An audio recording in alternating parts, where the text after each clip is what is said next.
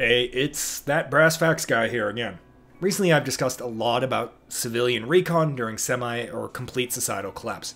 So I want to expand upon that today, the concept of civilian recon, and why it's not just an excuse to go in the woods and is instead a potential tool in your tool set, something that you want to actively train and prepare for. Is it LARP? Yeah. But you likely own several rifles, tactical gear, preps, probably even night vision thermals.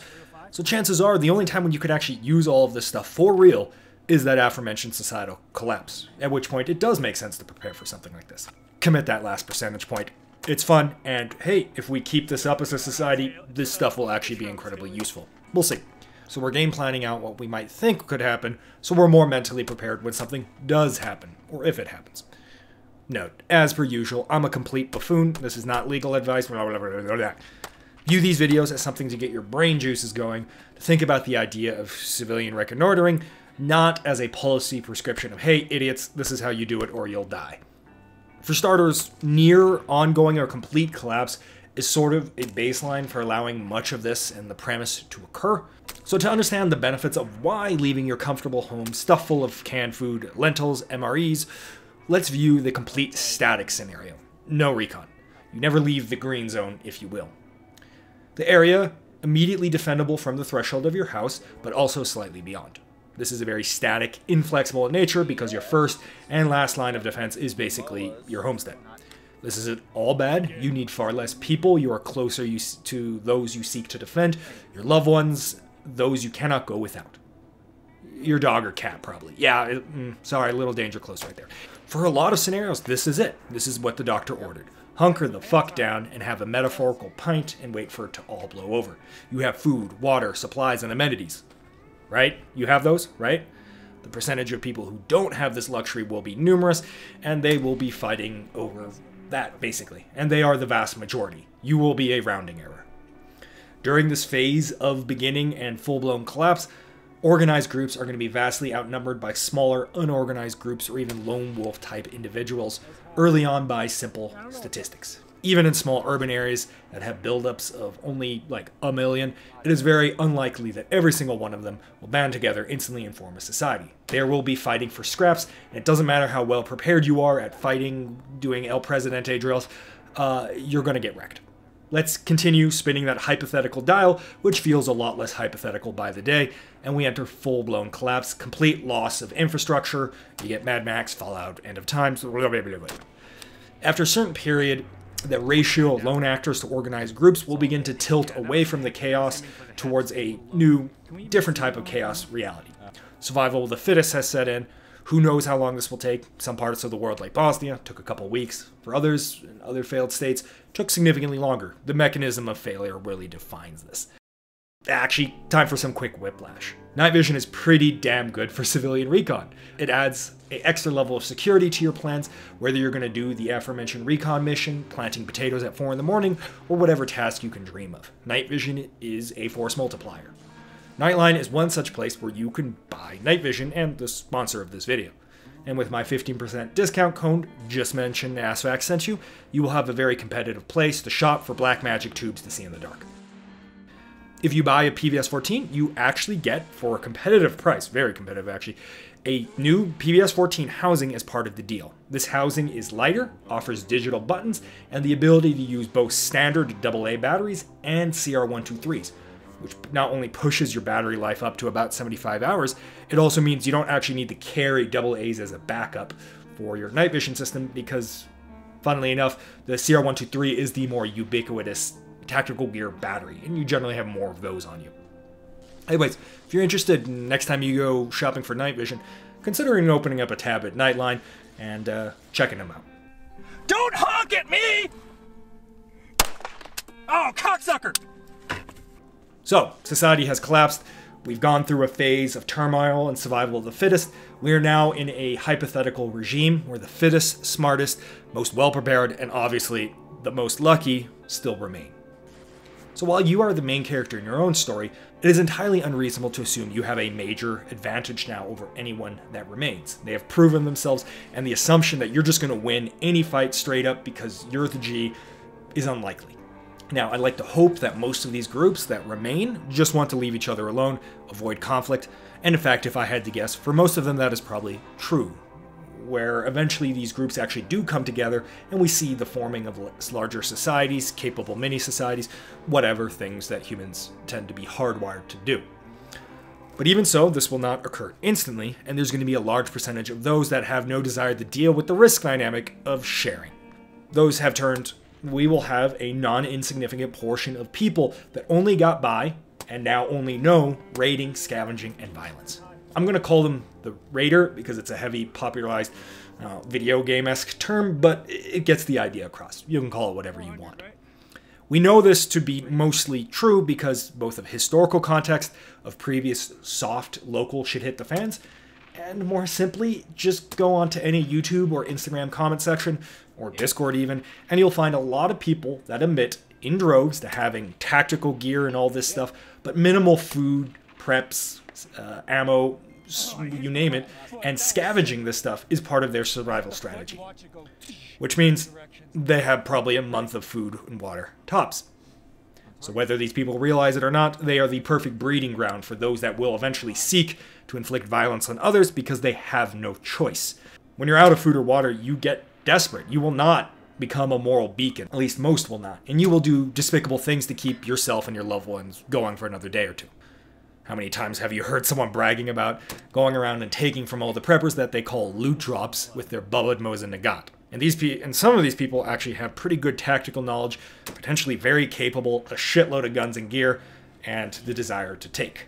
Now, as an aside, the success rate of relying on people as loot drops is not a good plan, and most will fail, but you don't need all of them to make it to present a credible threat. So even if 90% of them completely fall on their face day one, there are that 10% that remain that will be a very potent threat. Going up against these guys in straight up gunfights is a great way to eventually be attritioned. Okay, so we've gone through the potential threat. What's the plan here? So we could hunker down, as I mentioned, and this served us well up to this point and kind of kept us out of the fray, but now we have to contend with the fact that the playing field is a lot of people like us, but a very good chunk of them will be that aforementioned raider, if you will. A smart, experienced person, but now likely with a group, with zero compunction for murder to take what he needs. And your house, your stronghold, will eventually be found. And as resources dwindle and searching narrows in, that is going to be the predominant place for these groups to go. The jackpot, if you will. From their perspective, the risk is worth it. It's a catch of a lifetime that will set them straight for 6 months plus. For you, it's just another defense with zero upside. Losing 1 to 2 men is catastrophic for you, for most groups in fact. For them, 2 to 5 men might be business as usual. And they're going to eventually kick down your front door, beat your ass in CQB, because CQB against mass forces is virtually unwinnable. And even if you have increased fortification, firewatch, rotating armed men, the reality still exists. Viewing the house like a castle in most scenarios is a terrible idea. It's cheaply built wooden and plaster structure that is only marginally better than concealment. And once you are found, the attacker is inherently favored once they realize what they're up against. Now, I'm not saying you're checkmated here, not at all. This is part of the dilemma and dynamic of preparedness. There are things you can do to break out of this, many of which involve essentially abandoning your home or other things you can do that eventually are probably going to be quite costly. But the point fundamentally is, and what I'm trying to get at here, against an organized group, I think the general notion of making your first and final stand at your doorstep is not going to be a good idea for long-term survival prep. Now, we can extend the perimeter, we can have kill boxes, increase firewatch, and more, and that's probably what most people are going to have to do, basically move the engagement zone away from the house. At some point, I will discuss perimeter defense as such, maybe bring someone with more experience on in the matter. To be sure, you need perimeter defense, and there's a lot of things you can do to mitigate the downside, manpower issues, and more, but I think there's a relatively lower investment strategy to help augment this, without just putting more people, more men on the metaphorical wall. Okay, so the heart of the video, reconnaissance. To me, it's a risk, but like with all risks, the goal is to pay a risk now with greater payout in the future. With a pretty low manpower investment, you can forward deploy a small group, as few as 2 people, in a more flexible reconnaissance-style manner, without the expectation of intentionally getting in the gunfight as, say, a checkpoint kind of would be. Though, and absolutely in a pinch, you could have a recon unit very much get into a fight, sometimes intentionally as a stalling action, and sometimes you're just forced into it just due to fuck-ups, essentially. Anyways, this unit has a wide range of objectives available to it, though fundamentally the goal is quite simple. It's to feed information back to the overall community, team, or even just small group of like-minded prepared individuals. The fundamentals are simple: to be aware of threats and developments in your AO before you're staring them straight up in the face. This can take many forms: mountains overlooking a city, a pass that leads into a community, a structure near a heavily trafficked crossroad, or even something as simple as buildings at a busy city block or something.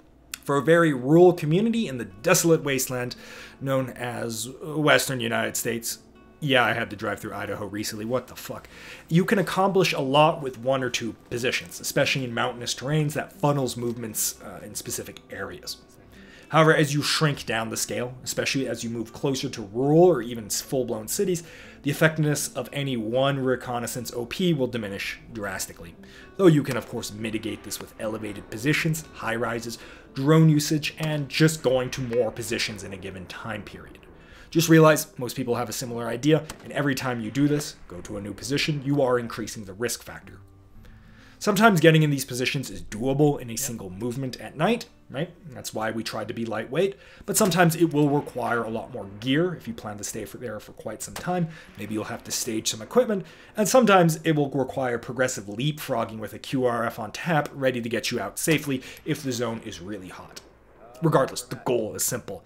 None of us have real ISR, and a drone, unfortunately, is not an adequate substitute for wide area surveillance.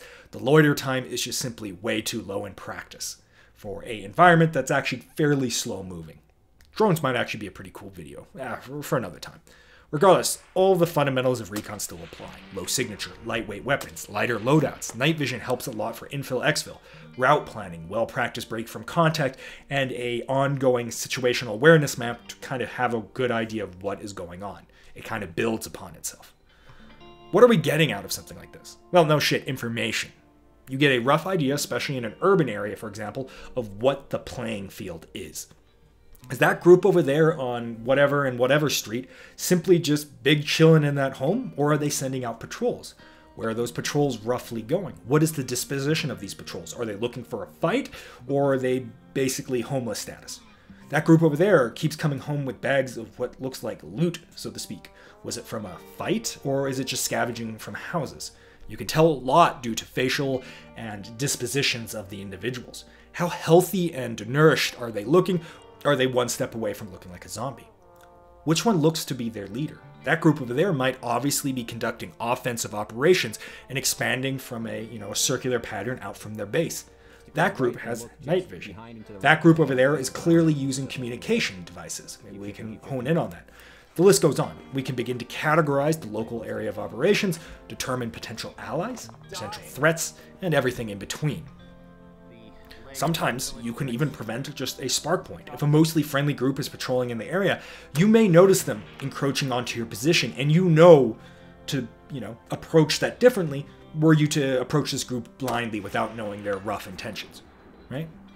This type of recon is also the start of basis of mutual teamwork. The ability to confidently approach someone with the aim of working together because you know how they act and know that they're good people helps a lot in your longevity versus flipping a coin saying, hey, do you want to be buds, and then getting shot in the face. Similarly, and perhaps obviously the most spicy and useful, you may discover the obvious raiding party that is prepping to do raiding things. And you may decide to meet them on one of their patrols in an ambush type scenarios, or if you're feeling especially froggy, at the current operational base, fighting them on your terms. None of this can be facilitated if you are sitting in a static defensive perimeter around your home and just playing pure defense. For a community style, a larger community in a rural or non-built up area, you can use forward recon positions to keep eyes on another community. Not necessarily even a hostile one, but trust but verify. Observe their patterns. What are the defenses like? Their success, their failings, are they hunting? If that community gets attacked, view how they get attacked and what their response and capability is. Sometimes you might even just be there to see if they need help. But obviously in the worst case scenario, if they potentially are a rival or neutral group to you, you may notice them potentially staging for an attack. This allows the recon party to report back to the base, and even potentially, in a dire situation, use this as a stalling force. 2 people can hold up a lot of people if they know what they're doing. The obvious passive observation for a rural community could be something as simple as rotating a team in a couple of the mountain passes to warn the community at large that, hey, people are crossing through and out of this mountain pass. It lets you have a rough idea of who is leaving and entering the area. Once again, not the hostile aspect, but hey, those guys look like they could use some help and we could use more people in our community. Or hey, heads up, there's a large group of travelers coming through the area. Try not to panic and shoot them on the spot by accident, right? Obviously, the flip side is the critical aspect. Oh man, there is a large offensive-looking group of men pushing through the area in a very tactical fashion. We should keep an eye on them or maybe even maneuver onto them and tell them to leave. All of these things are not something you want to meet for the first time at your defensive perimeter. And meeting a force that wants you dead, where they've already realized your position and now are maneuvering on you with the mental state of it's time to go to war, Balake. Well, you are on your, 3rd time this week sitting at that checkpoint with the mental state of, man, why is my bok choy failing to take on my newly constructed hydroponics plant, is worlds apart, versus being in that position knowing a threat is coming. This notion that there are acceptable casualties is technically true, but very misleading in a survival context. We are not the military with a large aid station backing up and huge amounts of reserves. We have none of that, especially for the smaller teams where the loss of even 1 or 2 people is catastrophic. By attempting to work towards a larger intelligence picture, we can do a lot to just mitigate these threats, avoid them, be aware of developments, and obviously, worst case, we have to fight an existential threat. We can do so on our terms. Nova Ruck 2022. Now, I'm not going to get too much into gear, strategy, and plans here today. Frankly, it's something I'm working on with my team, myself personally, but it's something I'm slowly working towards. I think this is a critical component of preparedness in a deep shit-hit-the-fan type scenario. There are a lot of YouTube channels on the internet that get into recce, and you just need to adapt what they're doing, usually geared towards military-style actions, to your specific environment. I personally lean heavily into night vision, as it allows for much safer infill-exfil, even against groups that already have night vision. It's just the reality of how night vision works. Optic systems like tripods, notation, thermals, you name it, all of these are incredibly critical to actually observe an area. Yeah, you can kind of do it with 10 to 16x on your SPR or whatever, but you'll quickly find, oh my lord, I want to die, as you sit for hours and days behind that optical system that was not designed for that task. There's a whole nother video discussing team loadout. I think it's generally fetish-sized to send out platoon-sized elements. Even if you have a 12-man group, which is generous for most people, you're going to want to send out a significantly smaller portion of it. Mostly because you can't afford that caloric burn. You're going to have a very large footprint, but also because these people are needed at home to act as both the QRF, but simply to do administrative tasks. So you're going to generally want to keep it small compared to the percentage of overall people. So roughly, for most people, this is looking like a 2 to 3 man team. Once again, larger communities can afford to send more out, but more often than not, they're going to send out more individual teams, more so than sending out, once again, that platoon-sized element.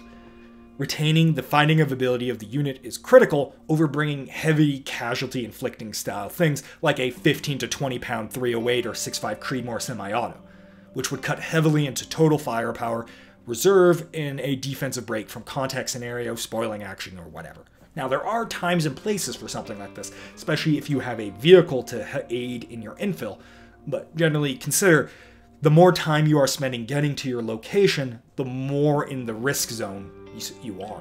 Being lightweight and avoiding the fight in the first place while having the minimum to break contact if you do get in a fight is generally probably a more logical thing to do, though once again it highly depends on your operational environment. 300 Blackout, I've mentioned previously, is certainly potentially a valid added tool in the toolkit. You have a single rifleman's position, the same amount of ammo as 5.56, but in certain scenarios it allows you, due to your signature reduction, avoid a fight in the first place. Comms. Comms are incredibly important, not just for short-range line-of-sight communication and increased fighting ability within the team, but the ability to fire, maneuver, but also phone base for help or coordinate on a developing situation. You name it. It's obviously useful to message other people. You have a cell phone and you do it every single day. There's so much to unpack in this section, and that's why I'm kind of blasting through it rapid fire style. It is so entirely situational dependent on what you can afford to do, what you can afford to train for, and for different peoples, this will be a whole ass thing, right? It's a whole ass discipline in the military after all. Personally, for me, I'm still working on improving myself to even get myself to a baseline level, and I fucking suck at it. Perhaps, though, the most critical aspect. If you don't have the ability to grab your semi-lightweight kind of pack and the ability to grab a homie and fuck off on a 5 to 10 miler hike over several thousand feet of vertical, set up camp, and not die of exposure afterwards, you're gonna probably realize you're missing some of the key components, as this is the most critical aspect, to infill and exfil out of your situation in a time-expedient manner without completely getting gassed. Anyways, this was very much a kind of free ball scenario discussion, once again, to get your mind thinking about the idea of civilian reconnaissance. Thanks for just being here on the channel week after week, time after time. The fact that most of you realized and noticed when I shifted to 3 videos per month from 4 videos per month, so I skip a Friday, because you've made me part of your Friday lunch break was very, I don't know, humbling, endearing. I don't know. It was kind of cool, and I appreciate you guys coming here week after week. Anyway, I'm gonna see you guys in the next one. Thanks for watching.